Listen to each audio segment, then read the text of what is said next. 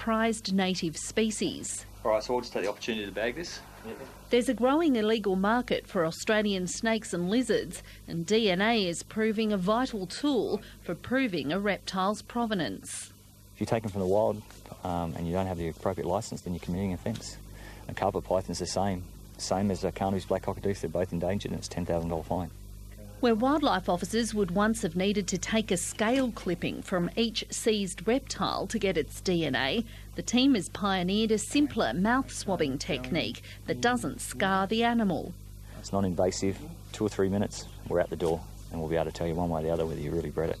So far, the team has secured 15 DNA results, proving birds and snakes were stolen from the wild or illegally imported.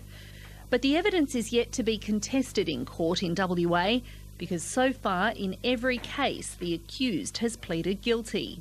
There have been many cases which have gone to court involving wildlife DNA, but as far as I'm aware there haven't been any which have actually gone to appeal or someone's defended themselves. They've said, you've got the DNA, you've got the proof, I've done it. To go out, that we now have the DNA tools available to assist in investigations. I think people are a little scared about DNA, and you know what, so they should be, because it's very powerful. And maybe the edge was with the nest robber or the illegal taker. Now I'd suggest to you the edge is with us.